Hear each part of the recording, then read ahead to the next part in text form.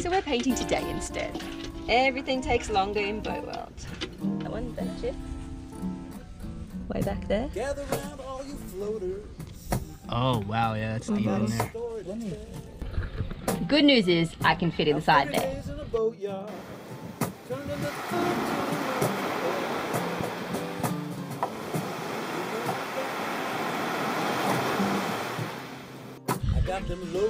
So we're going to paint the arch today so we can put the solar panel back on. And you can see where this stainless steel was in contact with the aluminium without a good barrier coat between it. It's really corroded it, so we're going to clean that up as well and put a proper barrier between them. The corroded stainless steel has stuck to our magnetic screwdriver. Looks kind of pretty, like a little magnetic forest.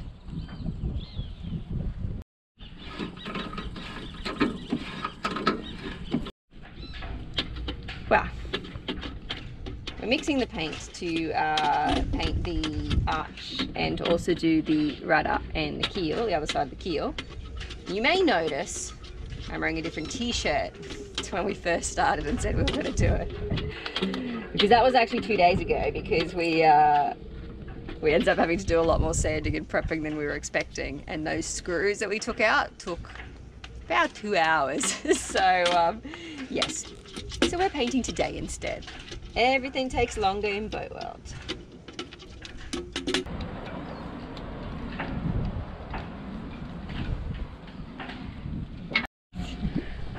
Boat nap.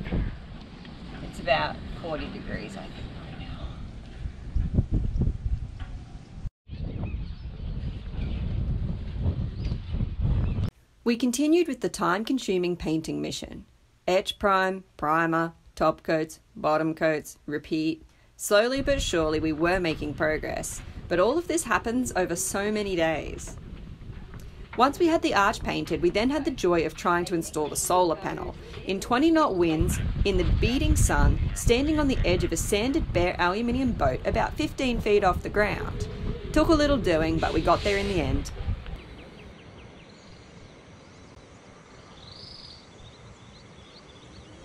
Before we can put the next layer of bottom paint on, we have to do inside the keel slot.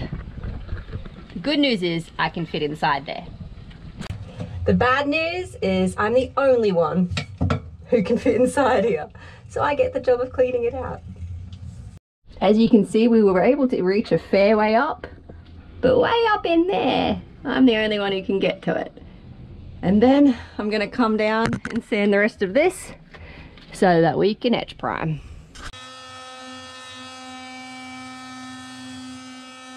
After washing huge amounts of dust out of my eyes, I devised a wonderful plan to put safety over fashion.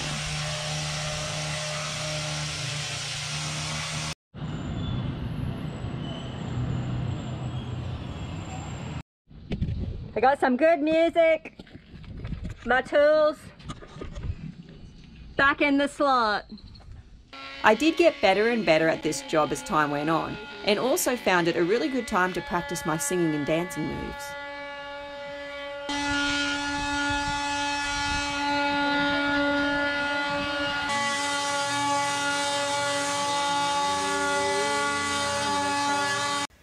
And of course, another mission presented itself to us.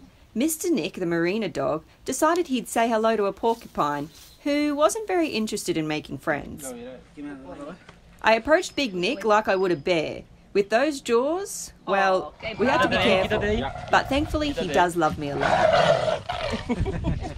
Tranquilo, tranquilo. No, se ponen...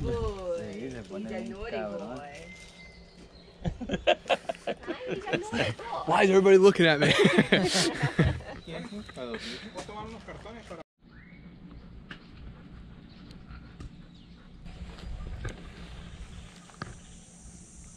Not only did Nick have a face full of spines, but he also had a condition called an oral hematoma. This is when the skin and cartilage area of the ear fills with blood, a little bit like a pillow or a pocket of blood in the ear. Still tail going. You move the tail? Just a little. He timed it quite well so that I was able to fix this at the same time as pulling all the spines out of his face, one by one by one. Gotta watch the spikes. Okay. Wow.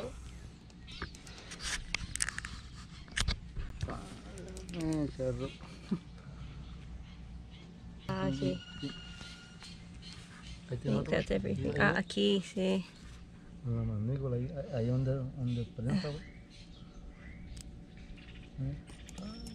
Oh, uno ya.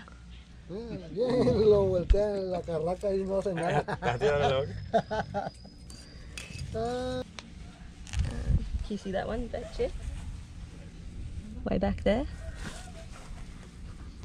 Oh wow, yeah, that's deep in there.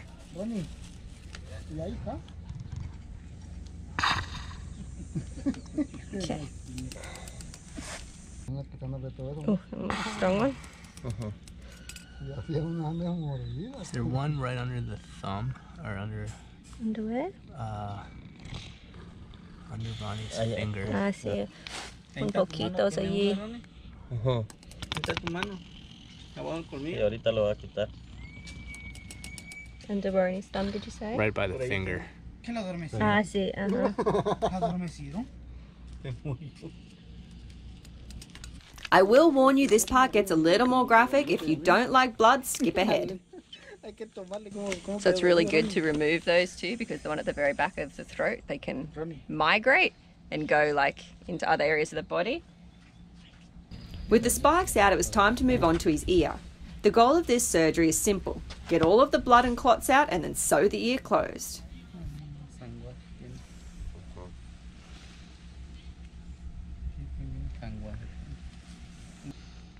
So I'm just trying to break up the clots and make his ear as flat as possible.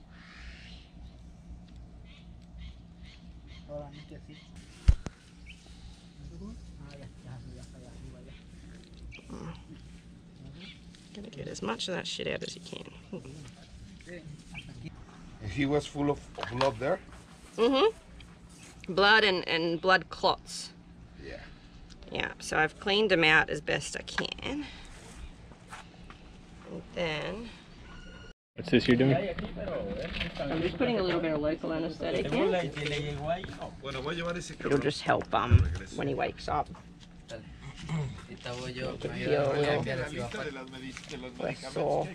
Okay. So I put an incision in the middle of his ear to drain the blood here. And then what I'm actually doing is putting sutures on each side of his ear with the idea that it'll hold the two flaps of the ear together, just stop them otherwise they'll just keep filling with blood, and then you'll end up with the same problem over and over again. So I'm kind of like sewing the two sides of the ear together basically.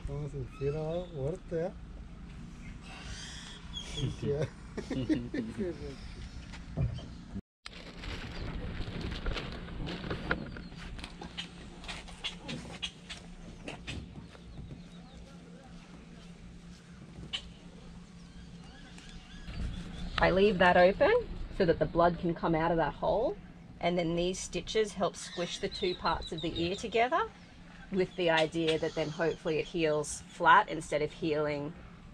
If we don't do this, all that blood clots, it like turns into scar, and then his ear will be like, you know, it gets really small, and it'll still be a bit funny after this, but it'll be better.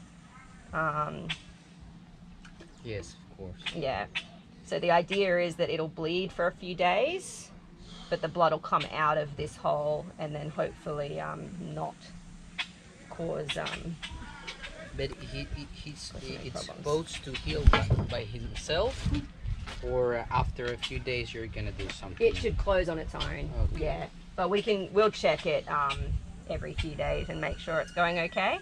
But probably in a week it'll have healed down like this, and then in another week it'll have like healed closed. And by then this should hopefully have kind of stuck together the rest of his ear.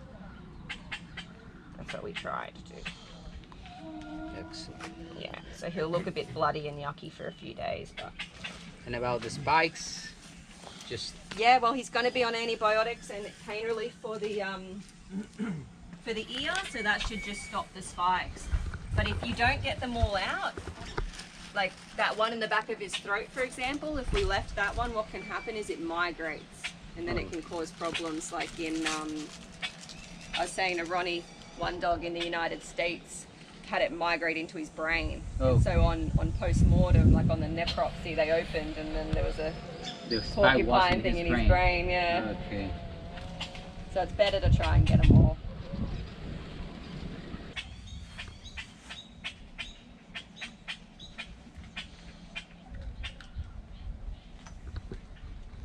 Get this deep down into your ear holes.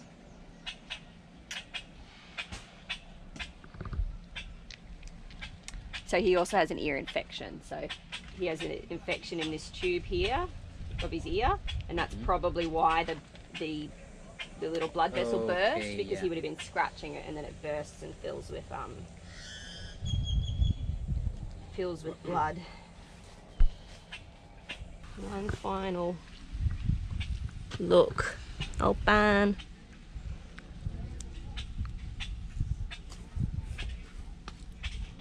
I think we're good.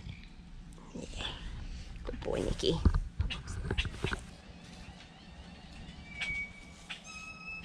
Sure you don't want me to castrate him? No.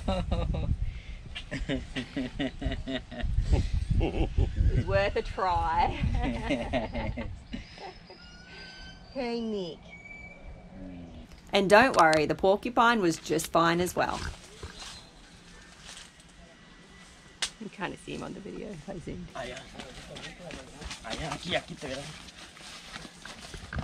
Now the porcupine can escape. He's a big boy when you carry him like that, isn't he?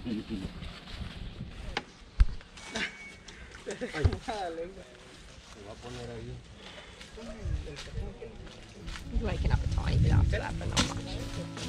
Finally, it was time to put the first layer of paint in the keel box. What a mission! I hope you enjoyed seeing the real-time play-by-play of how life on board sometimes gets. You can help us help animals like Nick by visiting our website, giving this video a thumbs up, sharing it, or becoming a patron for as little as $1 a month. We give patrons some really awesome extras, like live updates really regularly from the boatyard and from our animal work. Until next time, stay chuffed, everybody!